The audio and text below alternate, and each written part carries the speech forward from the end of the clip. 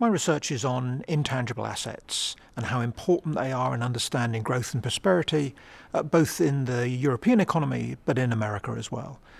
And by intangible assets, I mean the kind of investments that firms are increasingly making in knowledge-based assets, that is to say in R&D, in design, in marketing, in branding, in software and databases and everything around the new economy.